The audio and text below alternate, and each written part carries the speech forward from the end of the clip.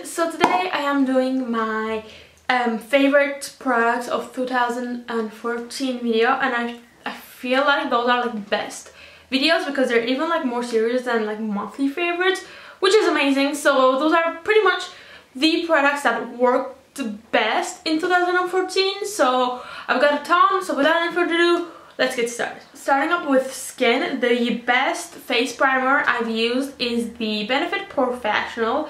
This seriously makes my skin like all smooth out and closes my pores, and it is just awesome. I've been loving it so much, and yeah, definitely a plus for this one.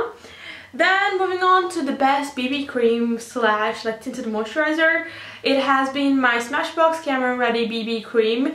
Plus, this one has SPF 35 in it. I remember being obsessed with it, but I've kind of ran out, so I'm not going to be able to like describe why exactly I loved it, but definitely going to repurchase this one. We've got the best foundation of 2014, and it is the Hello Flawless Oxygen Wow foundation. This one also has SPF in it, and this is like a medium coverage foundation, which I like, and it is just like, I don't know, as you can see, I've used a lot. It is perfect to my skin tone. I am in the color, I believe, Honey. Yeah, so I have been really loving this, and definitely will be repurchasing it as soon as I finish the entire bottle. Then we've got the best concealer, and I kind of like hesitated between like putting another one because I don't use this one quite as often, but I remember like this is my second tube this year, and I remember that I was really obsessed with this, so I just wanted to mention this one. This is the Maybelline Anti-Age Under Eye Concealer. I was obsessed with it. I still like it, but I'm kind of like preferring more like creamy concealers at the moment rather than like liquidish concealers. Then the best powder of 2014 has been my MAC Mineralized Skin Finish Natural, and I like this one because it has some coverage, which is awesome because, well, it is awesome because you don't have to put foundation underneath or BB cream or anything. Like there are days, most of the days, I just put this one on, and I feel like it has enough coverage to like even up my skin tone, which is amazing, and I'm in the color medium plus for this one. Then we've got the best bronzer of 2014, and it is my Bobbi Brown bronzer. The only thing is that I broke it, like it fell on the ground, and now it doesn't like close as it would, and I feel like the packaging is awesome if it did close. But anyways, this is how it looks like. I like it because it's a matte color and it's not too dark. Like it's kind of dark, but like it's not like terrible dark. And this one is in the color medium too, and yeah, basically I really like it because it's matte, and yeah. Then moving on to the favorite blush of this year, it is from MAC, and it is Gingerly from MAC. I like it because like every time I'm like I like it because I love it, and because it's not like a bam in your face color. It's a very subtle like bronzy color that I think matches my skin tone very well. So I've been using like the chisel out of this, and I can see like little like bumpy areas that I've put my brush in, and it is definitely a huge favorite. Then moving on to the best highlighter, I seriously started using like highlighters a lot this past year, like this past 3 months at least. So I was going to mention my Benefit What's Up concealer and What's Up highlighter, but then I decided to go with this one because the application process is much easier and doesn't give like as harsh results as the What's Up one. This is the Laura Mercier Candlelight Mineral Illuminating Powder, and I'm just going to like try to open it and show you guys how it is. Okay, can you see? Can you see?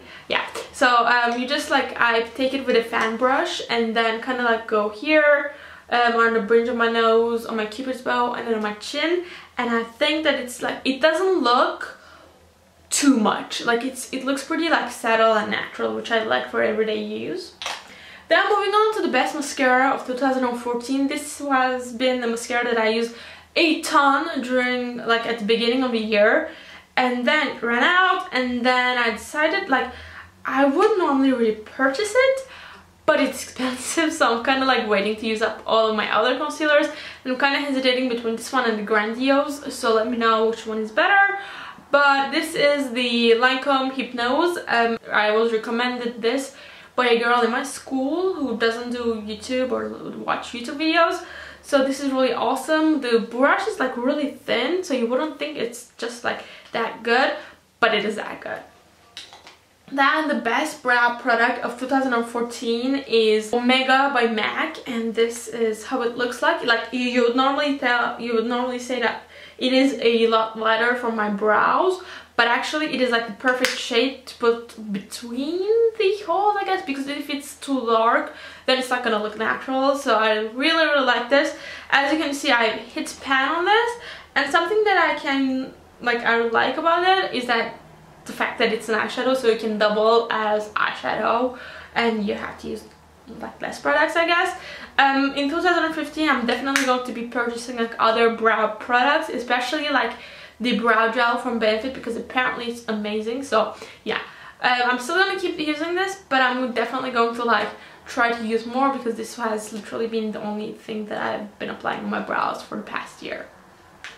Then moving on to lips, I've got my favorite lip pencil, which is the one that I have on my lips right now, and it is from MAC, and it is Spice from MAC. I love it. I don't think that I have to swatch it because it's on my lips, but yeah, so definitely a huge favorite when you don't want a bold lip but you kind of want to put something on your lips too.